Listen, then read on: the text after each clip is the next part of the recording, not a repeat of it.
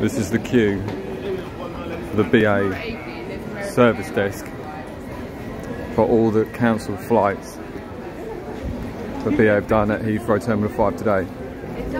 Every single flight is cancelled. They haven't told us anything. They haven't given us any information.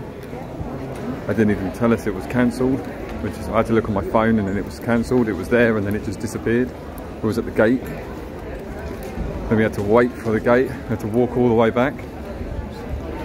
And this is now where we're situated, right at the back of the queue to get to the service desk. Now I'm walking at a pretty brisk pace.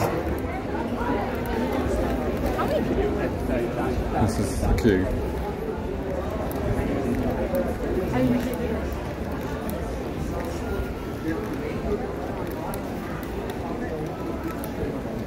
There's like 3 people here.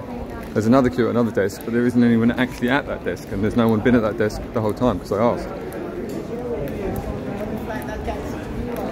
Well done, BA. We're not going to New York now. Wife's 40th birthday is done. We'll go stand here and wait. Don't even know how to get our bags back.